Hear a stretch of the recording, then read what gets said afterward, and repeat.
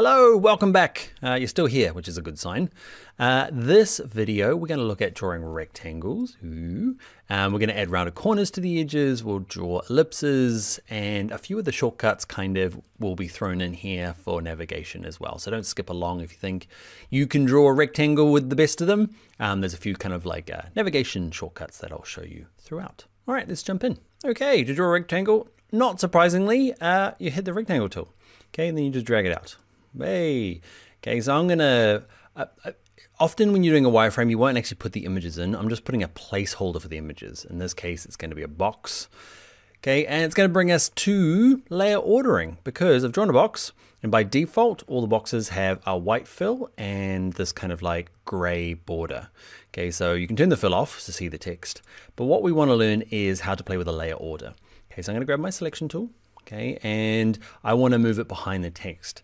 And there's about 1,000 ways of doing it. So I'm going to show you the common ways, and just know that throughout this course, I'm going to give you either the most appropriate at your level or the most common way. There's going to be 4 or 5 other ways of doing things in these bits of software.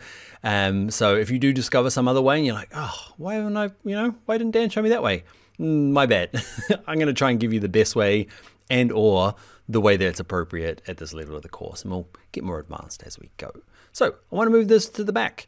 Probably the easiest way is to right click it and say send to back, okay, and it's behind this text. I'm going to show you a couple of other ways, just get us working and doing stuff in XD. So I'm going to undo.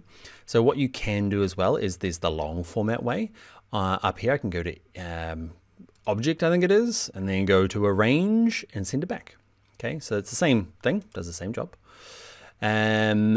The other way, as I'm going to undo, is over here in my layers panel. You can see there's my home page. Okay, that's the page that I'm working on here.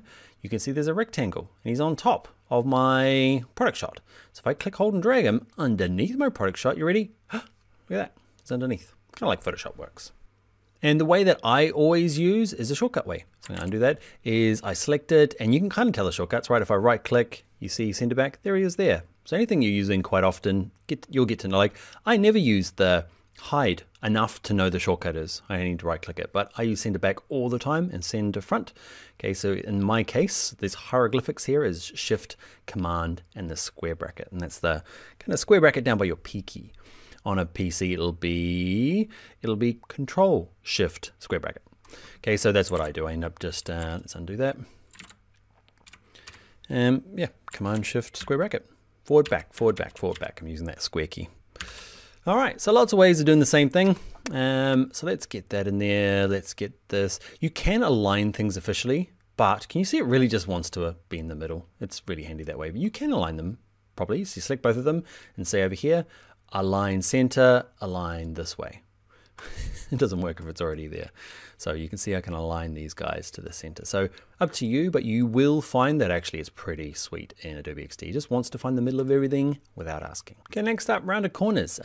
Click on, using my selection tool, clicking on this box. You might have to zoom in because we won't be able to see these. If you zoom far out, those little circles get, oh, they're still there.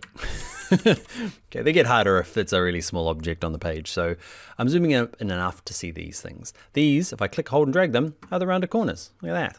Okay, so you can decide. You can manually type them in. So I'm going to undo that. You can over here, where is it? See what I was doing there? I was dragging this and seeing where it was in the properties panel. There it is.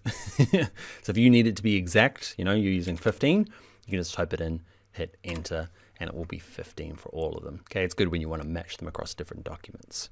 Another thing you can do, just because it's interesting, if you hold down the Option key on a Mac, Alt key on a PC, and click and drag one of them, you can click and drag one of them at a time. Okay, I can decide that this one's this one. Look at this. Okay, so I'm going to reset them all back to 0. You can kind of see here, it's broken it down into different, so that one's set to 29. Watch that. Well, let's move it over here so we can edit it nicely. Watch this. If I drag this, can you see? Oh, doing all of them. Hold down the Option key on a Mac, Alt key on a PC. Can you see that's just affecting this? So it kind of goes around top left, top right, bottom right, bottom left. I can do that. Okay, so yeah. So that's that. To reset it, I'm going to go back to all and say you're all at 0. Thank you very much. Do I want rounded corners at this stage? I do. Want a little bit. Just a little hint there. All right, I want two of these for the buttons. So instead of like drawing out a rectangle and then typing in 5 afterwards, I'm going to use that holding the Option key, Alt key on a PC, just so that we're consistent. You see, even when I resize it, using my selection tool and just dragging one of the corners, it still sticks to that 5. It doesn't kind of like scale with it. Okay, so I'm doing a lot of my like sweet duplication skills. Now in this case, are they in the center? Probably. Let's check. Yep. Oh, maybe not. Yep, there you go. All right, so rounded corners. Let's look at one last one, the circle, which is not called in a circle. It's called an ellipse. I'm going to select all of this using my selection tool and just move you down so I got a bit of space. And I'm going to grab the ellipse tool, okay, E for ellipse. And it's going to bring me a point where if I click and drag, you get an oval or an ellipse. Okay, if you want it to be a perfect circle, you hold down the Shift key while you're dragging. Okay, and it will lock in the height and width. That's the same for the rectangle tool. R for the rectangle tool, hold down Shift, perfect square. Okay, so I've got a perfect circle.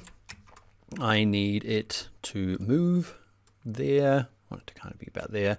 I want a little plus symbol in it. We're not going to draw a plus. We're going to just type a plus. So type tool plus. That's clearly my equal sign.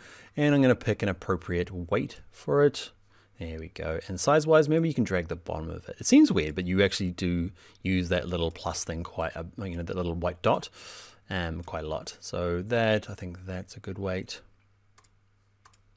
There we go there. Oh, another good point is because it is quite snap happy, you're like, stop snapping to everything. You can get it close and then use it with your selection tool. Just use your arrow keys. So down on your keyboard, you've got the up, down, left, right, just up, down, left, right it and get it close enough. All right, I'm going to zoom all the way out, and I kind of wasn't going to do shortcuts. We're just going to introduce them. I'll do them loads so you remember them. If you're like, man, that guy's freaking me out with the shortcuts, don't worry. I'll just keep saying them loads. They'll eventually get in your brain. Really handy one to go all the way out. There's a couple of shortcuts. So Command 1, okay, goes to 100%. Command 2, I never use, goes to 200%. Command 0, okay, holding down Command on a Mac, it's Control on a PC, and hit 0 shows you everything, which is probably the most handy one. So Command 1 and Command 0 I use a load because it kind of gets you at a kind of a normal, if you're in really tight in here, okay, working on something, you can go Command 0 or Command 1 to kind of come out to 100%, or Command 0 to see everything. Even if you've got like one big crazy, you know, like we're gonna have some relative organization in this course. It would be very common though, as a designer, to have all sorts of stuff going on all over the place, right? I'm copying and pasting these. You end up with junk everywhere. So if I'm over here, zoom in the wrong bit. Okay, if I hit Command or Control on a PC, 0, can you see it shows me everything and it's just super handy. Goodbye all those upwards and Command 0 again. There you go. That's a handy one. A little bit more navigation for you. All right, that's it. We've drawn a couple of rectangles. We draw a circle. All right, excitement over. Let's get on to the next video. Hi there, my name is Dan Scott. If you enjoyed the video, give it a like, subscribe to the channel, and if you want to go further with Adobe XD, I have a full course. There'll be a link in the description. It's called Adobe XD Essentials. There'll be a card up here you can click as well. But yeah, carry on with your day, enjoy, and I might see you in the full course.